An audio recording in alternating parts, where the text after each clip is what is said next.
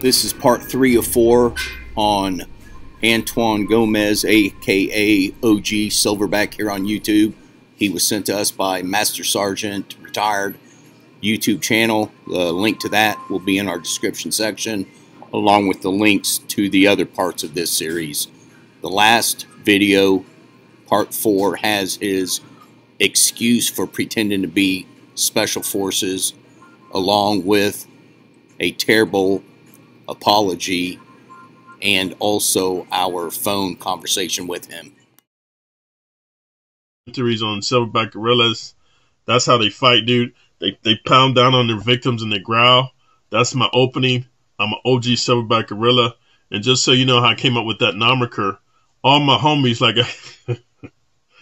my gangster homies, so I got 3 types of associates, and I just want to be honest with you. I got my military brothers, dude. Like, we've been to combat together. And then some of those guys, man, they understood what happened to me that got me into the street life. They understood because back in the 80s, the military that I was part of, do documentaries. There's documentaries on the military from Vietnam era to World War I, World War II, all the way up, dude. And there's a lot of soldiers addicted to alcohol, heroin, and cocaine and drugs, bro. It just so happened the political agenda that was taking place when Kuwait happened, the military came up with a no tolerance policy for drugs. I got caught in that. I'm a political victim, bro. And so that's why I got kicked out. If it had not have been for Kuwait, they would have just had me in a drug treatment program, dude. There's a lot of military dudes. For those of you guys that don't know, man, dude, start educating yourself, man, or just lay down here at the feet of the master, start listening, because my medication's starting to kick in, man. So I'm happy right now, man. So yeah, so that's what happened to me, man. Like, I got caught up in the politics of the time. And so, like, half of the military dudes understand because they know I was a real beast mode soldier. I'm in therapy for being a disabled vet. I have nightmares of my body count, dude. Like, in combat, man. That's why I never understood why gang members just didn't join the army. Like, this the part that cracked me up, man. Like, when the United States has a war, like a full-grown war, a full-blown out war, if you hard, dude, and you tough, just join the military and you get a license to kill. Here's the problem, man. Everybody wants to be a killer, but nobody wants to die. But here's me, guys. I'm stupid. If a person disrespects me, man, or a person wants to harm me, dude, I'm ready to die because I'm not going to live in fear. Do you understand me? And yeah, this is what my brother said. Hey, man, there's always somebody bigger and crazier than you, Vato Loco, OG Silverback. It's always, yeah, that's true. But if the dude wants to disrespect me, then guess what? Today is a good day to die because guess what, homie?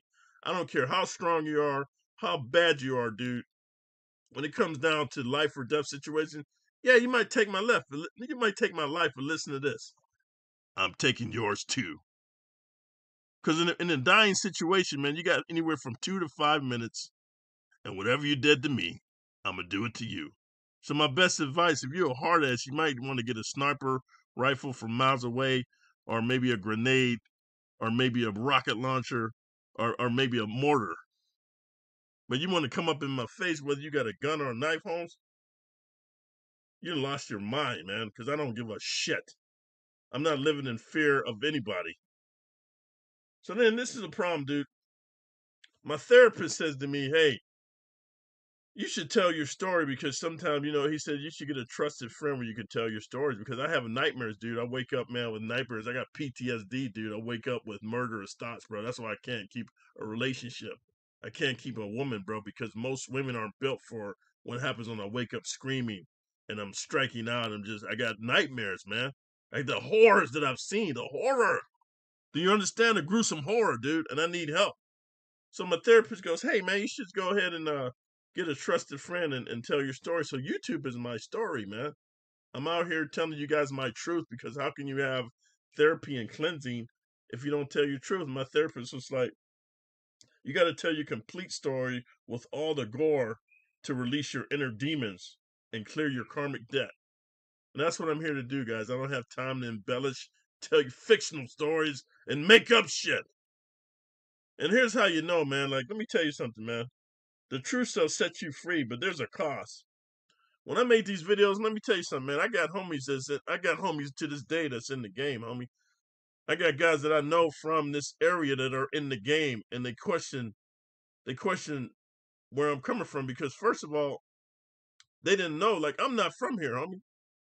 And so, yeah, I built associations from being in the game out here. I was a bouncer, I was a bodyguard. So, of course, I met some people, I befriended some people, but they're from here. I asked them to do research on the amount and the types of weapons that I had in the car, on my person, and in the trunk, all 3 times that I got arrested, to get a complete understanding of my mental fuckery history. Because he who does not know and fully understand the mentality it takes to get these types of weapons, which only a stupid, sick fuck of an animal would steal from a military base, will suffer the realization all too late when their spirit is leaving their bodies that they are not as hard, mean, tough, and sadistically skilled as they have deluded themselves for decades, all these years that they are, and it will be too late for them to have any get back.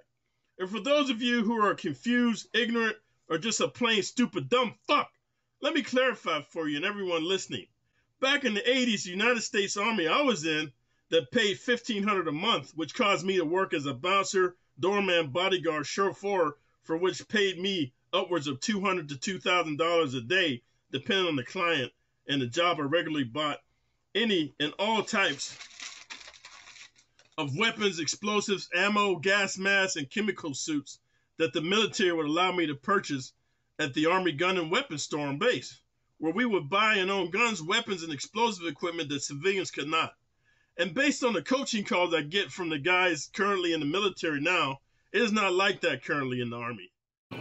Don't forget to check out the links to the other parts of this series in our description section.